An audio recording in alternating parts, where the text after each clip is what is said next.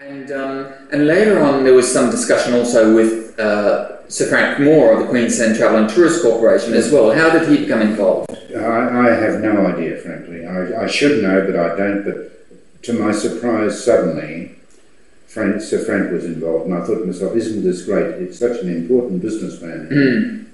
Running the Tourism and Travel Corporation, what an asset really that is. So I introduced myself to him, and he said, Jim, you're doing a tremendous job, and thanks very much for all you've done, but you know, I'm going to give you as much support as I can. I'll be in touch, but I can't remember where that led to, because I never saw him again. I didn't have his support. I didn't seek his support. He was already involved. Right. With the merchant banker.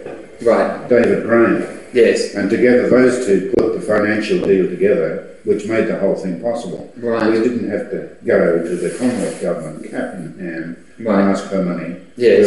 They were going to do it independently themselves.